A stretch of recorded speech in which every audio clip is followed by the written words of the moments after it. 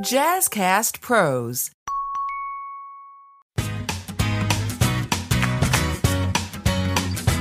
Hello, my sleep inquisitive friends. Welcome back to another episode of the Doze Podcast, where our conversations circle around ways to promote your best sleep to project your best self.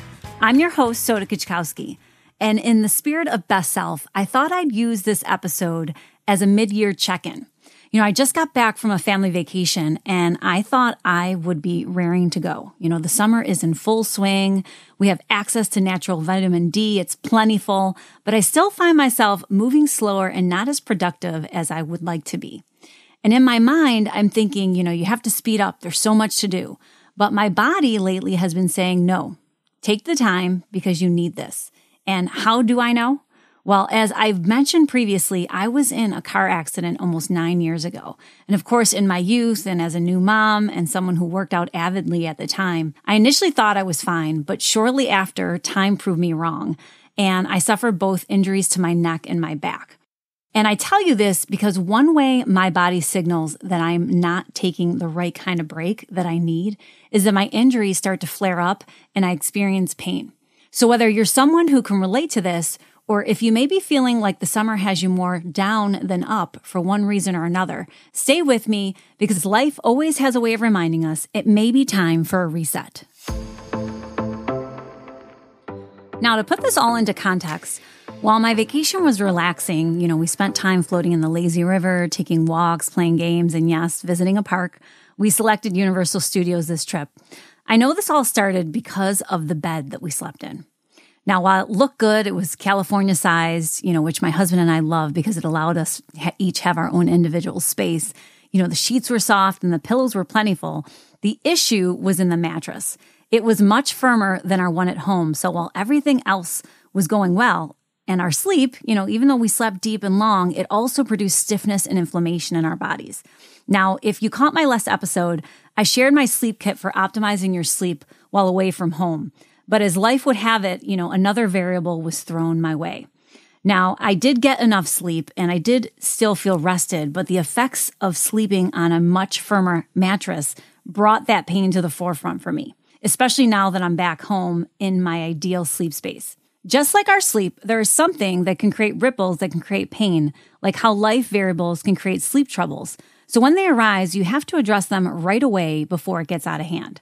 Now, it's easy to say, it's not that bad. But the minute I find myself reaching for an Advil more than once, that to me is an issue because there are natural ways to actively manage pain that I would prefer. And the sooner it's taken care of during the day, the less likely it is to trickle into the night. Now, depending on the level of your pain, there are different things you can do, some more costly than others. But I want to take our time today to share with you the steps that I take working through mine in hopes that it may help you as well. So first, I make sure that I haven't gotten away from stretching when I go to sleep and when I wake up. During sleep, we tend to put our limbs in awkward positions that can restrict blood flow, cause tension, and put pressure on areas that may already be sore. For instance, my neck feeling tense has also started to aggravate my TMJ. Second, I jump into reintroducing myofascial exercises. I have a doctor friend of mine who is a TMJ specialist, Dr. Jeffrey Dolgos, and he made the mouth guard that I wear at night, but he also created an entire catalog of videos on YouTube dedicated to teaching his patients easy exercises to do to relieve jaw pressure and tension that can also help when your back issues are aggravated. And I'll share the link for that in my show notes. So prior to COVID, we actually also used to host Yoga for the Airway events because he also has tips that will help those who suffer from sleep apnea naturally, and I'll add those as well. Next, I make sure that my magnesium spray is in hand. As a matter of fact, if I'm experiencing pain, I increase the frequency of which I use it, including carry it around in my bag for when I need a retouch. Magnesium chloride topical spray gets used directly on where you might be feeling pain, and for me, it's my neck and my lower back, and just a few sprays will do. I use mine in the morning and in the evening, but I can tell you, unless it's by my bedside, I too can forget to use it, but it's a real game changer for both my pain and sleep. And if my pain is really bad, I do use a CBD salve stick that has Delta-9 in it, and that's my go-to if my pain is extreme. And I have to tell you, I've been grateful that I have both of these natural ways to relieve it without the need for pain medication. Now, I mentioned stretching and the facial exercises, but the question I pose to myself when I'm experiencing pain is, how much am I moving? Now, it may seem that if you're in pain, it's the last thing you should be doing, but trust me, it isn't. Movement plays a crucial role in not only managing my pain and your pain if you're experiencing it, but can significantly improve how well you feel overall. In some important ways that it does this is, first, it improves circulation. Movement helps to increase blood flow, which can reduce inflammation and promote healing. And improved circulation delivers more oxygen and nutrients to the affected areas, aiding in tissue repair and reducing pain. It can help in reducing stiffness. Our lack of movement can lead to stiffness in the joints and muscles, so gentle movement and stretching can help maintain or improve flexibility and range of motion, which can alleviate that stiffness and discomfort. It releases endorphins. Physical activity stimulates the release of endorphins, which are the body's natural painkillers. And these chemicals interact with receptors in the brain to reduce the perception of pain and trigger a positive feeling in the body. It helps to strengthen muscles. Strengthening the muscles around the painful area can provide better support and reduce strain on joints and other structures. And this can help prevent further injury and decrease pain over time. It improves mood and reduces stress. Exercise is known to improve mood and reduce anxiety and depression, which can be particularly beneficial for those dealing with chronic pain. And a better mood can enhance your pain tolerance and overall quality of life. Movement can help prevent deconditioning.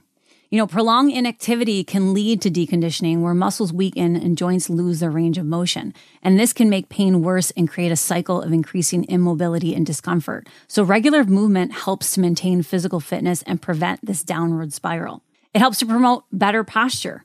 Especially exercises focused on core strength and flexibility can improve posture.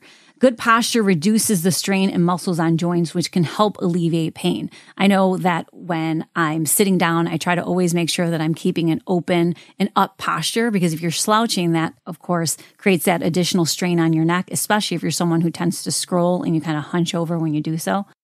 It helps to support mental health.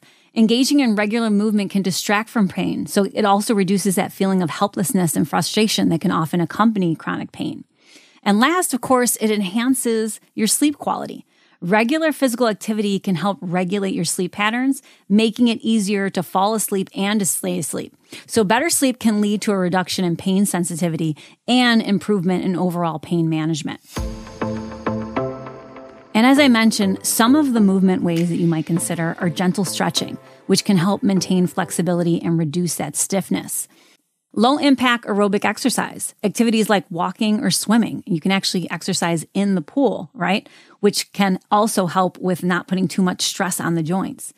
Things like yoga and Tai Chi. These practices combine movement with mindfulness that can improve flexibility, strength, and your mental well-being.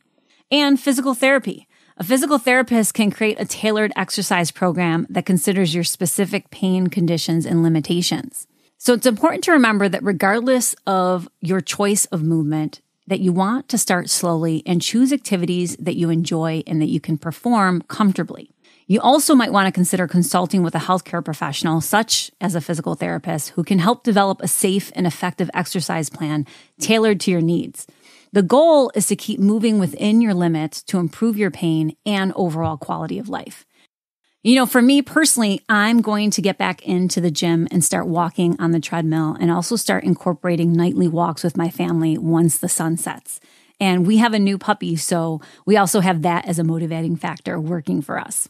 So the message that I hope you take away from our conversation today is to listen to yourself. Your body will signal to you before your mind communicates a change is needed. It gives you information about your health and wellness every single day. Allowing yourself to be in tune with how you feel emotionally and physically helps you to have better control over your health and your sleep. As always, thank you for listening. Until next time, I'm back every Wednesday with a new episode, ready to empower you to take control of your sleep. I still have lots to share with you as we work together towards creating solutions around your unique sleep challenges and needs. Until then, remember your pure potential if you change how well you sleep.